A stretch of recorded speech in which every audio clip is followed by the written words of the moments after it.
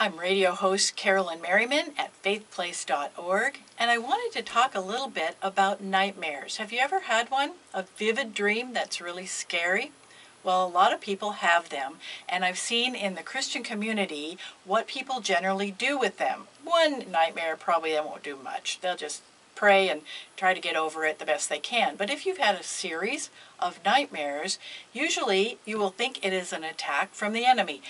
It could be, but mostly the way he wants to attack you through that nightmare is for you not to understand what it means. He wants you just to be afraid and try to avoid any message that your mind and God might be trying to give you. Very often, the Lord will allow a nightmare because you notice it. Sometimes our dreams are just kind of bland and they're processing what we've gone through in a day or a week, little elements of the here and there of what you experience, and they don't have much meaning. Your just brain is kind of filing things away. But when God wants you to pay attention, sometimes one of the best ways is to have it be scary, and then maybe you'll notice it.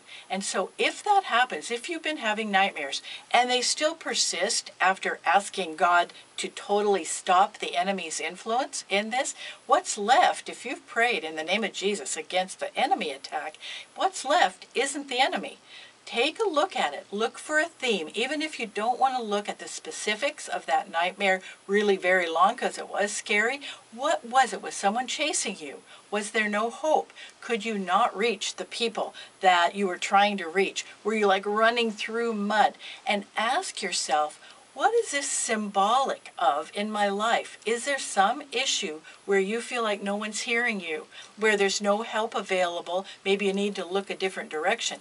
Ask God what He wants you to learn from this so that you can apply His truth, His obedience to something He might be asking you to do, or even actually get encouraged. My daughter Emily had a series of probably more than 13 or 14 nightmares with dead bodies in them, and that sounded horrible. She didn't even tell me because she just hates that kind of thing so much.